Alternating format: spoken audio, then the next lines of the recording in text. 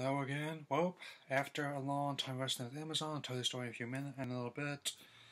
It's finally come, my Blu-ray copy of the first two Pokemon movies. I wasn't expecting it to be a steelbook, but there you go. I mean, so it's gonna be my first one of these type of Blu-rays, and definitely pretty nice given how it's got all three of the first movies on there.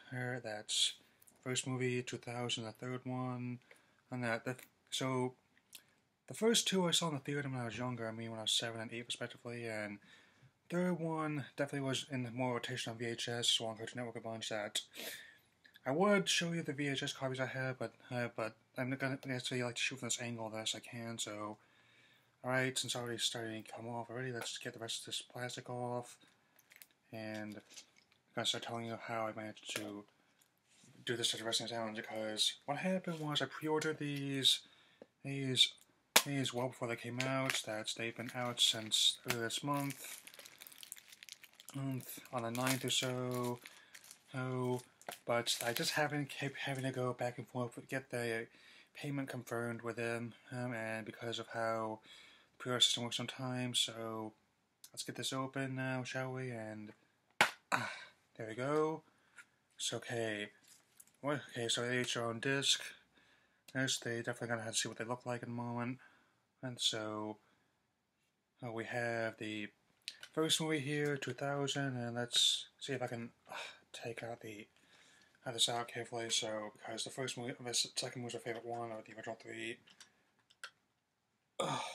Nope, doesn't want to come out right now. So oh yeah, wait, there it goes. And there's a third movie. It always confused me why they can't just have one spindle design for all the discs. Made sense. Why can't they manufacture a different one? And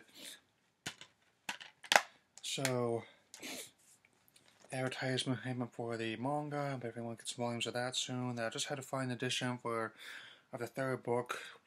It's an earlier one, so before they edit it out, there's the Pokeball Booby Trap, and also this advertisement for the read and watch books they have on the App Store or on iBooks.